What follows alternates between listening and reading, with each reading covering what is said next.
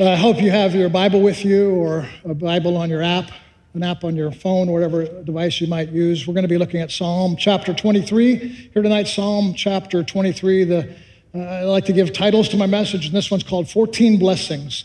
14 Blessings. How many of you would like a blessing? Just raise your hand if you'd like a blessing. How many of you wouldn't mind 2 blessings? 2. They call that a double portion. How about 4 or 8 or 12? We're going to talk about 14 blessings that the Lord has spoken to you and promised to you and blessed the blessings he wants to give to you in Psalm chapter 23. Father, I pray you bless the word. Let it speak life. Give me words from heaven, divine words. Give me an unction, an anointing, and authority to preach the blessed word of God. We give thanks for this in Jesus' name. Everybody said together, amen. If you don't mind, please, I know you just found yourself a comfortable seat. Do you mind standing with me and opening up your word to Psalm chapter 23 as I read that? Psalm chapter 23, a psalm of David. The Lord is my shepherd. It's one of the most beloved passages of Scripture. Whether you're a Christian or not even, a lot of people rely on this when they're in trouble. The Lord is my shepherd, I shall not want. He makes me lie down in green pastures. He leads me beside still waters. He restores my soul. He leads me in paths of righteousness for his name's sake. Even though I walk through the valley of the shadow of death, I will fear no evil. For you are with me. Your rod and your staff, they comfort me. You prepare a table before me in the presence of my enemy. You anoint my head with oil. My cup overflows. Surely goodness and mercy shall follow me all the days of my life, and I shall dwell in the house of the Lord forever. Amen and amen. Praise God. You may be seated. Thank you so much. As I said, this is one of the most beloved passages of Scripture, chapters of Scripture that is known to man. And it is a beautiful text, but it's also one that speaks of conflict, one that speaks of trouble. And I want to take some time tonight, just not a lot of time, but just some time to walk with you through this passage. It starts in verse 1 by saying, the Lord is my shepherd, I shall not want.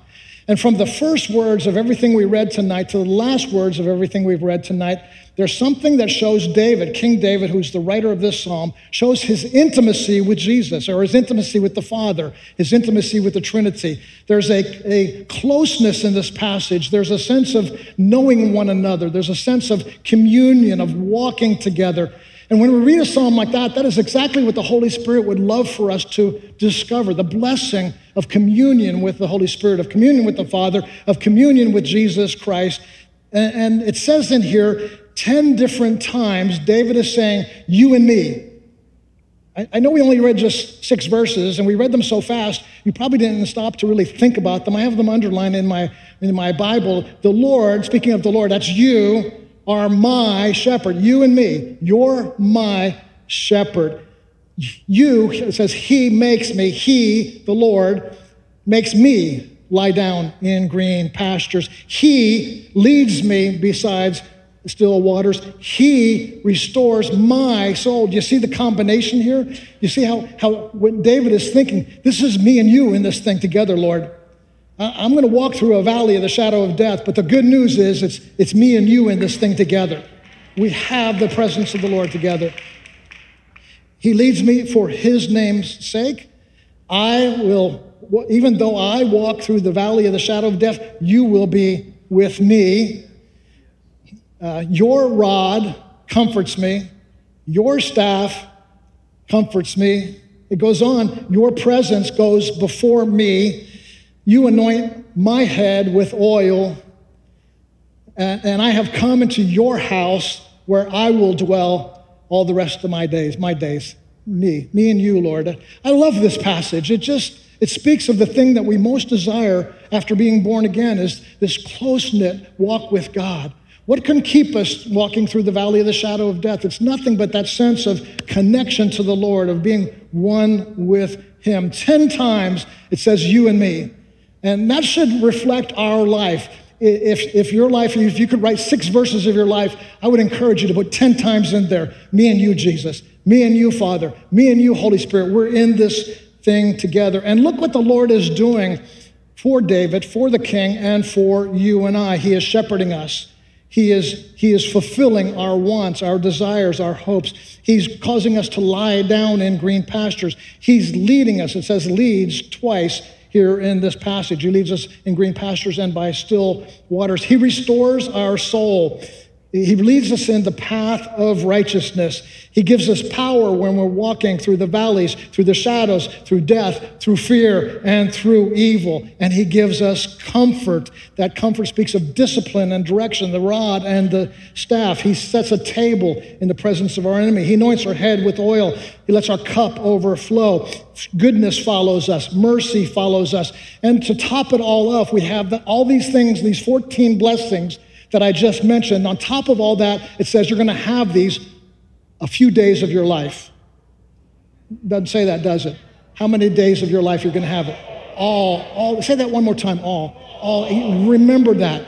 No matter what you're going through, no matter how hard things get, no matter what people say about you, no matter what your economic situation, no matter what your health, all the days of your life, the Lord's presence will be with you. He will guide you. He will lead you. He will shepherd you. He will watch over you. He will not leave you or forsake you. These 14 blessings aren't just blessings that you get occasionally, nor are they blessings you get as rewards for your righteousness. They are blessings that are out of the goodness and the mercy of the heart of God. Some of us say, well, I'm not going to have those 14 blessings in my life. Well, why not? Well, it's because I haven't been living up to the holy standard. I haven't been reading my Bible enough. I haven't been praying enough. An interesting thing about this is, where does David suggest we get these 14 blessings? What did he do to get them? What does that passage of Scripture require of us in order to receive these 14 blessings? You want me to tell you what it is? Absolutely nothing. David doesn't say, I prayed and I got the blessings. I read my Bible a lot and I got the blessings. I gave to the poor and I got my blessings. He got the blessings because God is good. Because every blessing that he's poured out on you wasn't deserved, wasn't earned, wasn't merited. It was the mercy of God. You didn't deserve it. I didn't deserve it, but he gave me the blessings from heaven. And it's not just all the days of my life, but it's the end of my life. When it's all said and done, I get to dwell with him in his house forever and ever. It's not just all my days, whether they be 60, 70, 80, or 90 or more here on earth. It's beyond that. Some of us are aging in this room. Can you say amen, brothers and sisters? Amen. Don't point to the person next to you when you're saying that. Just no, it's not only this earth, but it's forever. Hallelujah. It's forever. It's forever.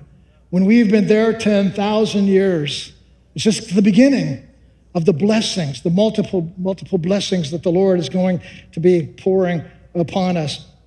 You might be saying, wait a minute, but I have problems. I have anxieties. I have stress. You're talking about blessings and promises and all these things God's pouring out, but I don't seem to have that. I have days where I'm depressed. I have days where I'm living in anxiety. I have days where fear overwhelms me. I have days where I have doubt and discouragement.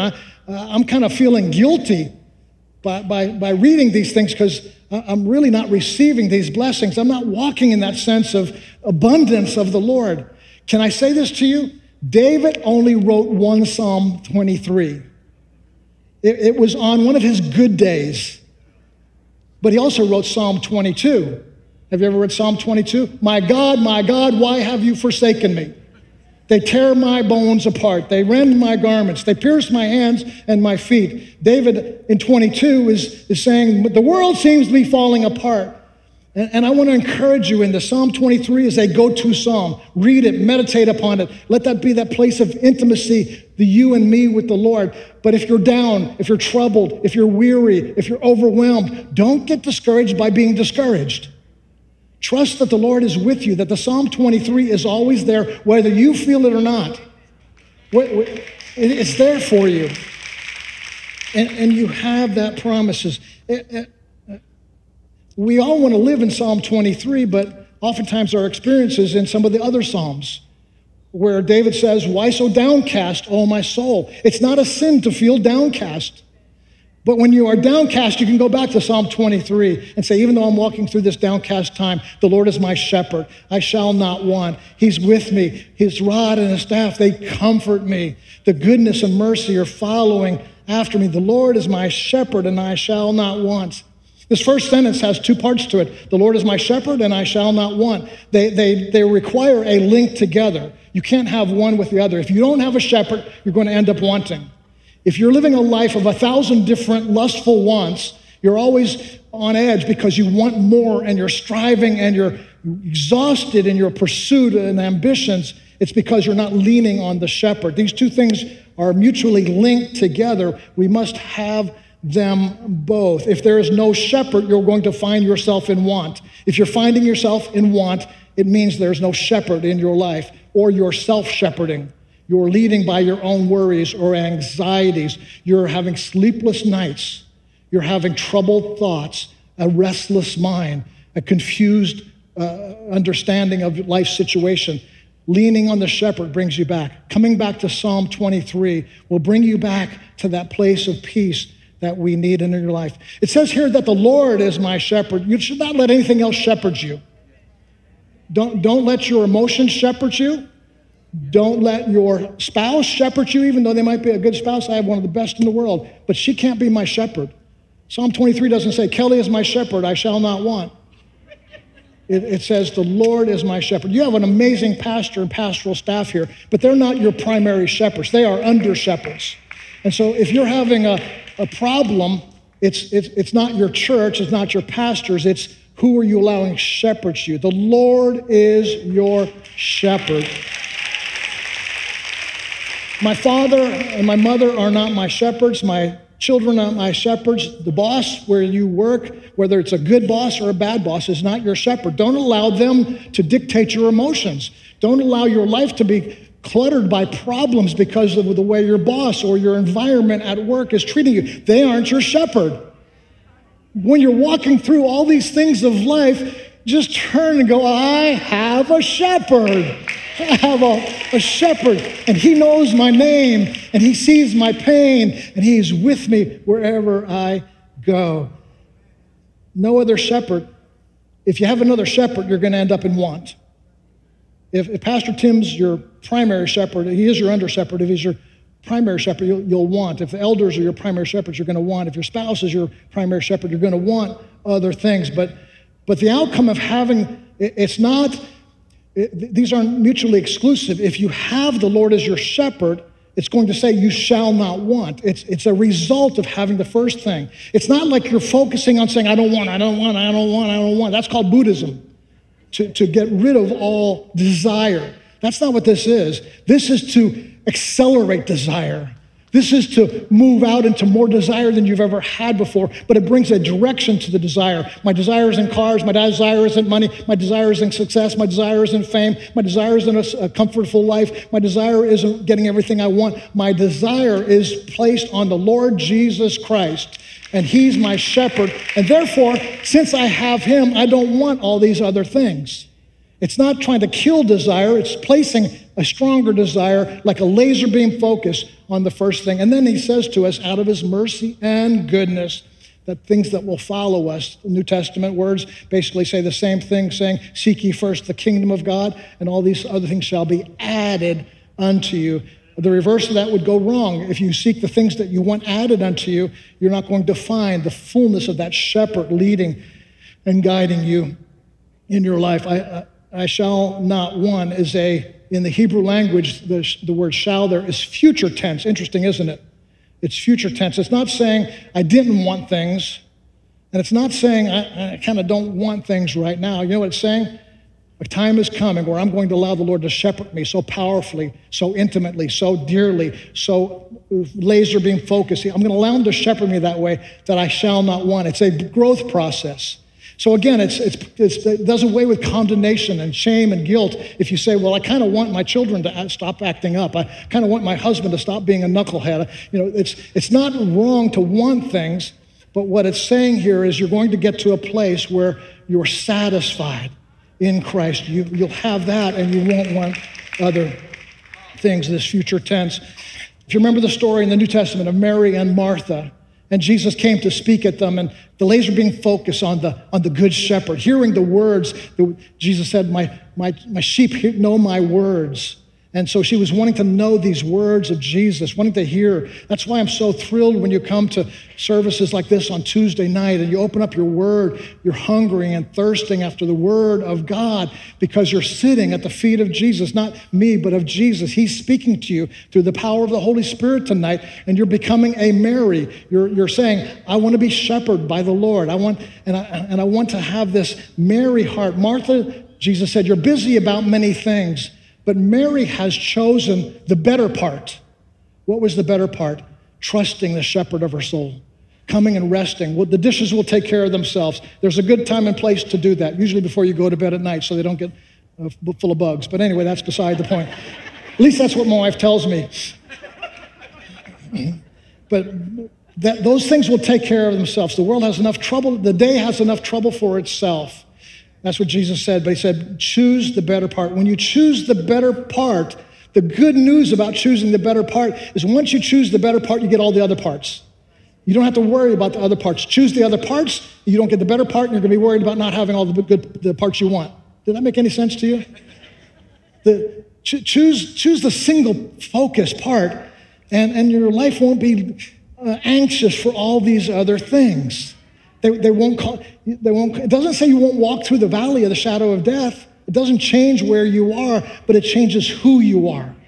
And that change is radical. It's a difference. It's if your deepest affection is for a new car or a bigger house or a better income, you're going to find yourself wanting. I want this, but if your deepest affection is that Mary heart to come and be at the feet of Jesus, to get to know him, to study his words so that we might have revealed, to pray, not just praying for people or things, but praying for your own heart. Lord, I want to know you in the power of your resurrection. There's another type of want. It's the want of I have something and I don't want to lose it. Anybody have that fear? All right, I'm not wanting something new, but I've got something I want.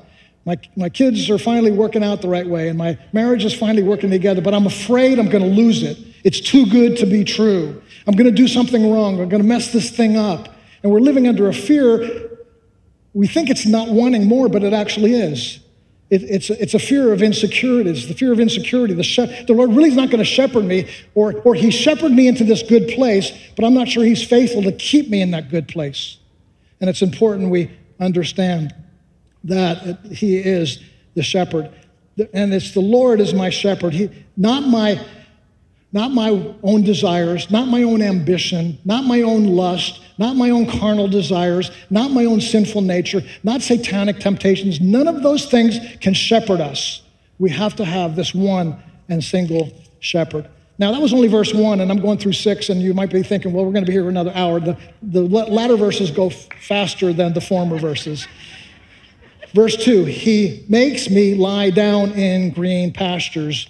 Strange word in the middle of that sentence. Can anybody pick it out as you see it? Is it on the screen? He what? Makes. He doesn't ask, does he? If he asked, we wouldn't do it. If he suggested it, or if he said it would really be good for you to take a little time and just breathe and rest and trust, spend a few moments with me. It's not a suggestion, is it? Unfortunately, he has to make us do this. All right, I'm going to make you.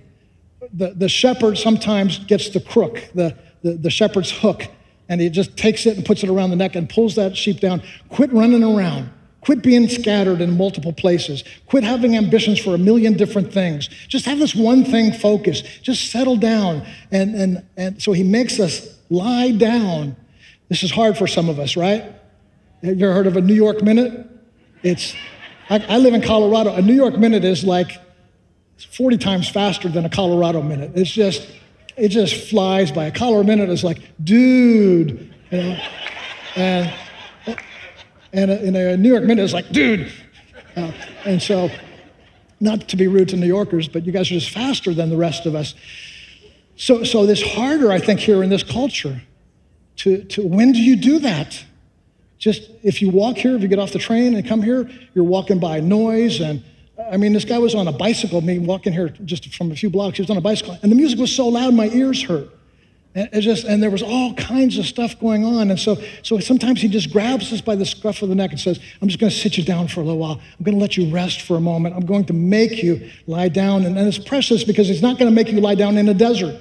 He's not going to make you lie down in thorns. He's not going to make you lie down in fire. He's going to make you lie down. But once you get there, you're going to go like, wow, this is green pastures. It'd be like him saying, I'm going to make you lie down in Hawaii. You're not going to have much conflict with that, but sometimes we're just moving so fast we don't do that. He leads me beside quiet or still waters. Sheep don't like roaring rivers. They don't like to be led up by the rapids of a fast-moving river. They like still waters, a little pond, a little stream, because the other ones, the noise and the activity, frighten. But you know what I found in many Christians' lives? They like the roaring rivers. They like the stress, they like the anxiety, they like the move, they like the stirring, they like conflict, or even if you want to Christianize that, they like to go to roaring river revivals. They like to go to powerful Pentecostal deliverance moments. They like to fall over when somebody waves their hands at them. They like to scream and shout. They want to have a roaring river church. They want to have just, come on, this is getting too quiet. Come somebody scream or I'm going to get uncomfortable in this place. Extravagant moves of God, revival tent meetings, go to this city or that city to get the roaring rivers. But I have found in my Christian life, most of my growth comes through still waters. Comes through that quiet time. Comes through that intimacy. It comes when he said, it comes when he says, just lie down. Don't make me make you. Just start to learn to do that in that place, that quiet place where you can grow. Verse 3, he restores my soul.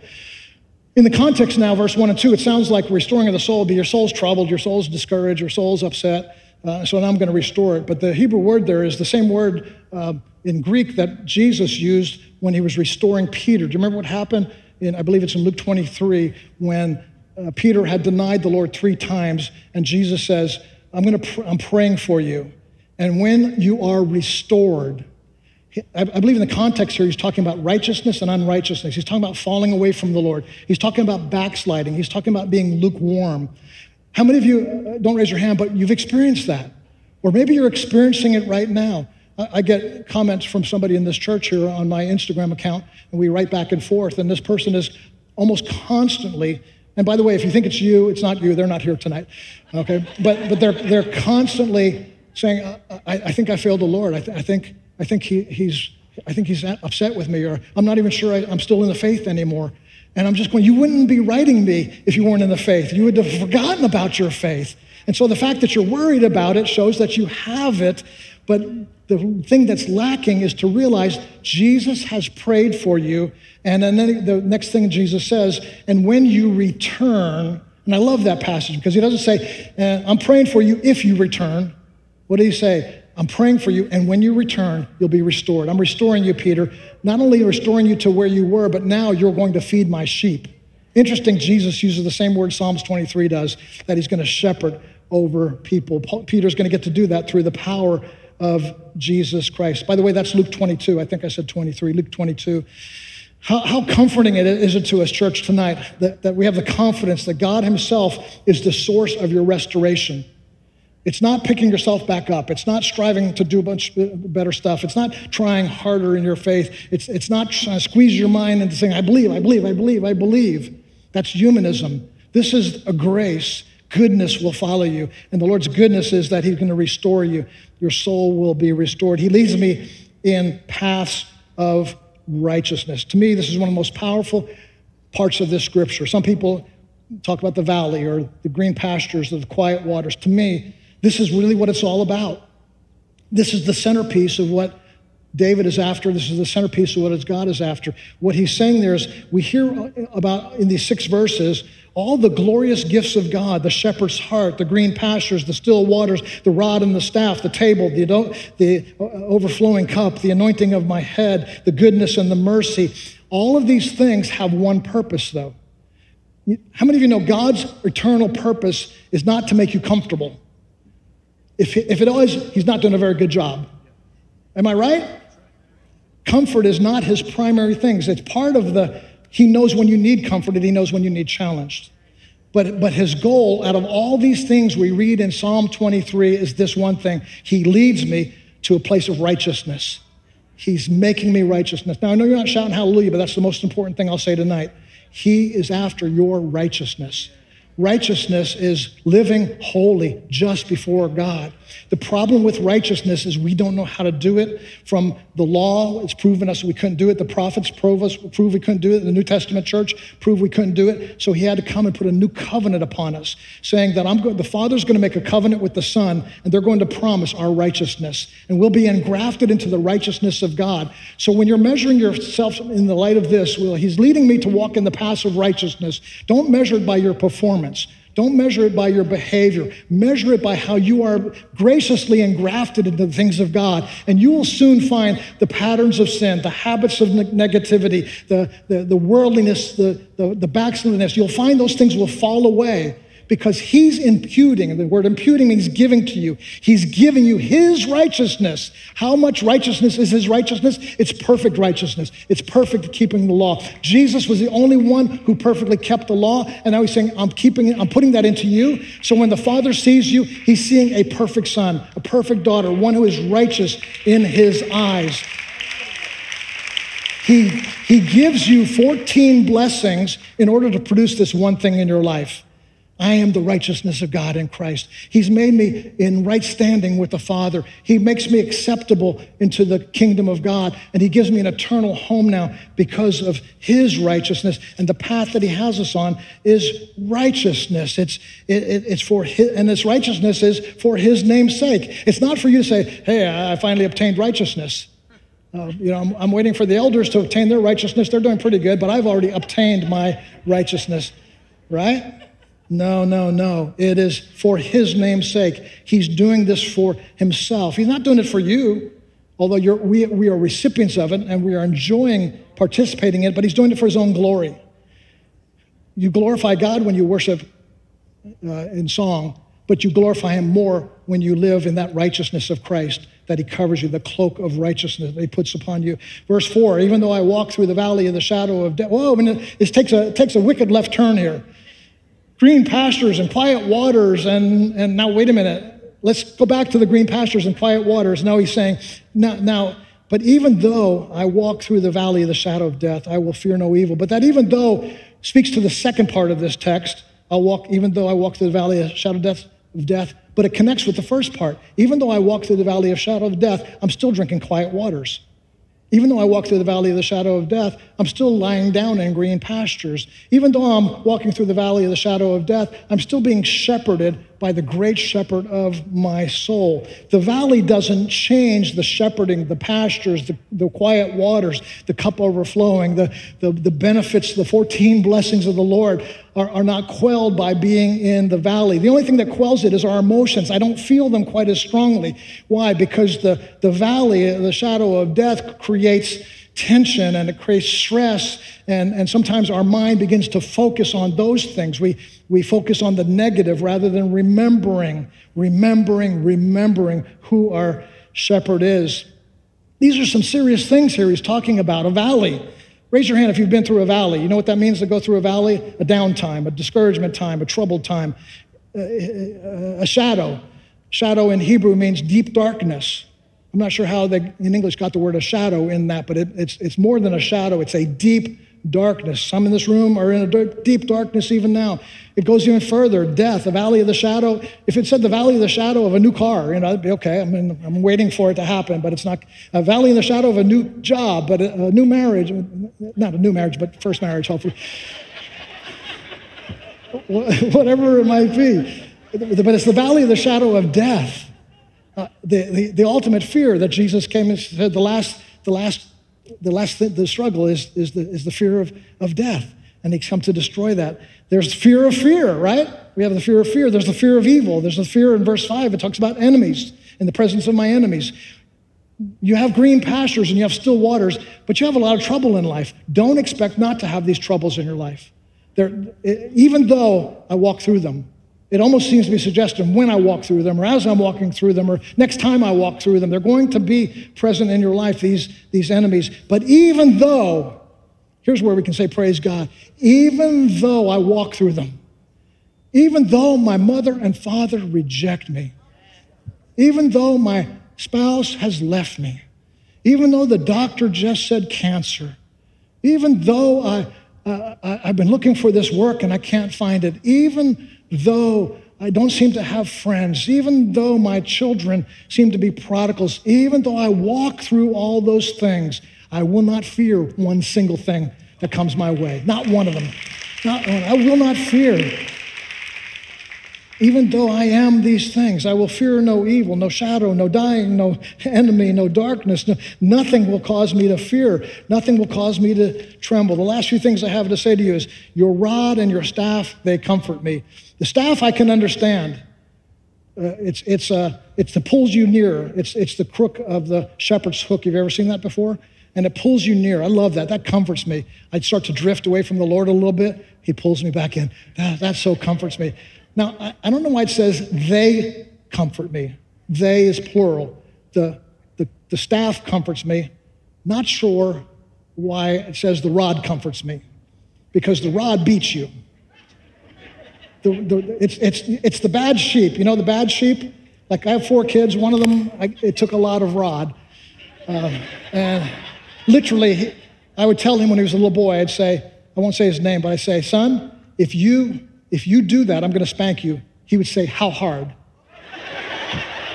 He's negotiating. I say, pretty hard. He goes, how many swats? And I go like 3. I go, okay, I'll do it. And he would do it and he'd get the spanking. But that's what the rod is. It's the discipline. It's the one, but you know what the shepherd says? It comforts me. Because not only is he going to pull me into intimacy, but he's going to keep me from wandering. He's going to keep me from backsliding. That should be a comfort to us when we fear or we're losing our faith or fear like we're getting backslidden or whatever it might be that causes us fear. He's going to use that rod to bring us back into the things you prepare. Now, all of a sudden it changes gears here. In the last 5 minutes I have with you, let me talk about the change of gears, because what the gear change is from shepherd to king, or from shepherd to host. He's shepherding us out in the valley of the shadow of death. And he's bringing his rod and his staff, and he's like King David who fought against the lion and the bear, and he's out there in the fields with us. But now he changes gears, and he says something different. You prepare, and as we read this one more time, look at this through the lens of a New Testament supper with Jesus. Do you remember he said, I came into your house and you didn't wash my hands, you didn't anoint my head. Come and recline at the table with me. These are interior things that a host does. So you have to picture this, the chapter 23, as 2 different scenarios taking place. One out in the field where there's danger, trouble, strife, problem. Now all of a sudden he's saying, but things are going to change. You're not always, here's the good news, you're not always going to be walking through the valley of the shadow of death. Don't you think there's one word in there that gives me hope? Through. I'm walking through it. I'm not staying in it. I lie down in green pastures. I don't lie down in the shadow of the valley of death. And so he's causing us to walk through that. And what we're not just walking through that, we're walking to something else. We're walking through the valley of the shadow of death to get to what? That I might dwell in the house of the Lord all the days of my life. This is a better place to be, I think, don't you? It says, here's what happens when the host Jesus comes and says, I'm going to prepare a table before you in the presence of my enemies. To me, that when I oftentimes read that, it sounded like a strange scenario. All my enemies are over here. Arrows are flying. People are kicking each other. Swords are cutting off heads. And all of a sudden, Jesus, hey, are you hungry? Not right now, no. I'm a little bit more concerned about my environment. Well, here's some potatoes and a steak. Like, I can't eat a thing. It's just like I'm ducking arrows. I always pictured this like a table in the presence of my enemies out in the shadow of the valley of shadow of death. But you see here, and almost every scholar and commentary says this. Now, this is a different scenario. This is a different setting. He's bringing you into his house. And even though the house is surrounded by enemies, picture a castle, if you would, and the king invites you in and says, hey, you've been out there, you've been through it, haven't you? You've been suffering, haven't you? You've had arrows flung at you. You've had hardship day and night. Come into my house for just a moment. I got a table for you to sit at. The enemy still rage. The enemy still fight.